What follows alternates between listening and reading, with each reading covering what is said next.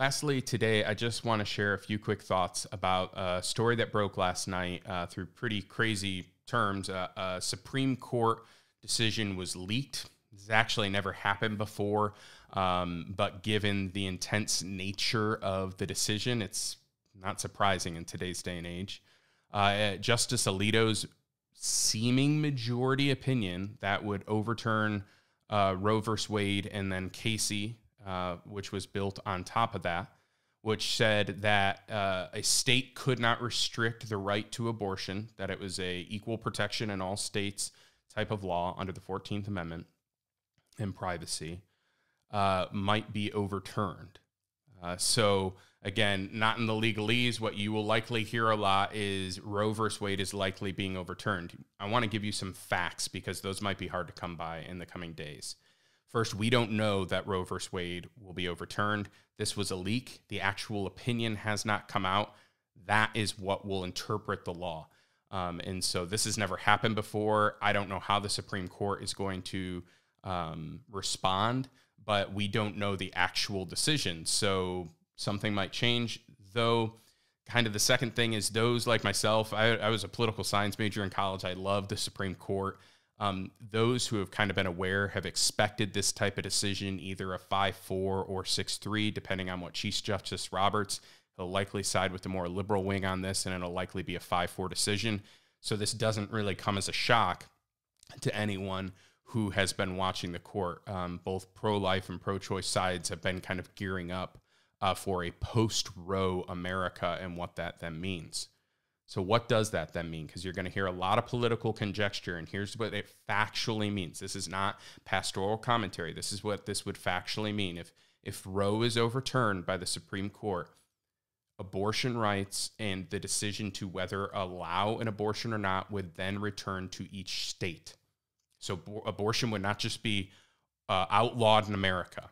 For example, California has already come out and said that they will never outlaw abortion. In fact, they're trying to put a constitutional amendment in to protect the right of abortion. The state of New York has done that thing.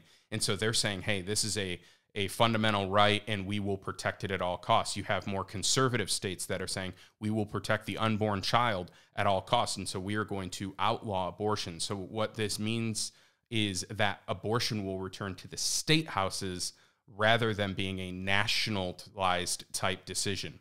In addition, the Congress could pass a law guaranteeing the right to abortion. They just never have.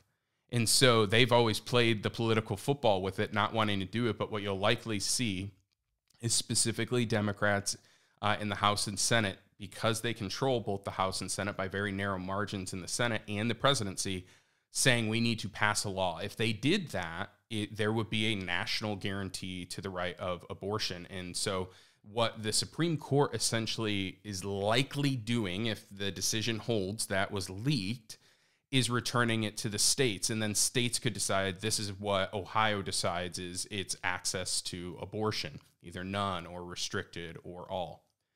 And then the Congress in D.C. could, if they chose and actually got their stuff together, which who knows what they'll do, could pass a law. And of course, you'd have many vocal opponents of that and many vocal supporters of that. I've tried to just give you the facts of what's happening right there, because you are going to hear a lot of commentary over the next few days. You're going to hear a lot of vitriol over the next few days. So those are just the facts of what's happening, and I hope you trust me in that. I want to give you a little bit of commentary now. This is Craig's pastoral and Christian commentary on what has happened. It will come as a surprise to none of you that I am a pro-life pastor, that I believe that God designs humans and puts them into their mother's womb, that it is a child inside the mother, that it is not a fetus, that it is not something that could be a child, it's not a potential child or a potential life, that it is a life. And the Christian church is called to protect that life from birth to natural death, from conception to natural death. And so I am excited about this decision, and you may disagree with me. That's okay. But here's what I want you to know. This really shouldn't change anything for the church, and here's what I mean. The church always must be a place of grace and mercy for those men and women who have abortions in their past.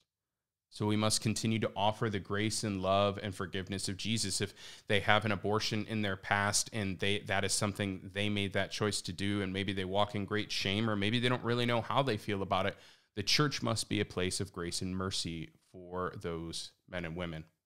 So that can't change, and it shouldn't change, even with the overturn of Roe. In addition, the church must be for the orphan. We must adopt. We must be in foster care. We must support those who adopt and are in foster care. And a narrative you'll hear in the coming weeks, which is just factually untrue, is that Christians only care about babies being born, but they don't care about them afterwards. But the actual statistics are that Christians adopt at double the rate than non-Christians in this country, and foster care at nearly double the rate as non-Christians in this country. And so you'll hear this line, and it's just simple talking point that is not based in reality, but it must continue to be true of the Christian church. And I would argue all the more as abortion may be restricted or overturned completely in some states, that Christians must be for the orphan. So we must consider deeply our role in foster care, our role in adoption, and how we support those things as a church. In addition, as a church, we must continue our work with the pregnancy center here in town, supporting men and women who find themselves in crisis or surprise pregnancy situations. We must be there for them, to provide parenting classes, to provide diapers and formula once the baby's born, to provide free ultrasounds.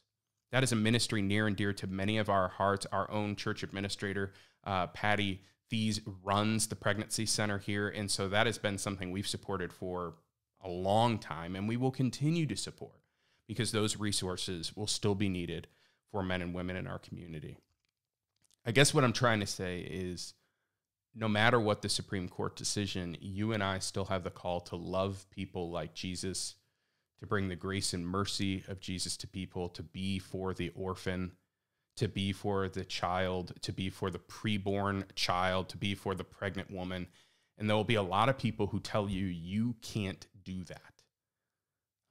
I guess my encouragement is to block out the noise and to keep trying to walk the way Jesus has called you to walk, to love everyone, to stand in truth, to proclaim that is a child worthy of protection, but we can walk alongside in grace, mercy, and love with all people, and that ultimately God is the judge of all things. I encourage you to pray for our country.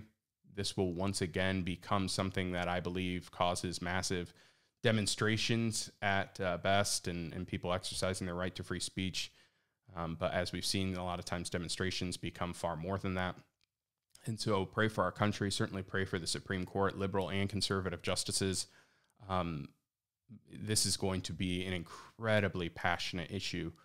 And so I would just encourage you to watch your tone, watch your tenor online. Try not to engage in flame-throwing wars, but just continue to try and love people like Jesus would. And so I just wanted to offer a few factual things and then just a bit of commentary. I know a lot of you will hear a lot of different things, but it's hard to know who you can trust. And I hope in these circumstances that you can trust your pastor to try and bring you some facts. And then, like I said, the rest was my commentary. You're free to disagree with that. I believe God's grace is big enough for us to disagree, but I just wanted to offer some of those today. So just a few quick announcements and a few quick thoughts on a major decision and kind of a watershed moment in our country.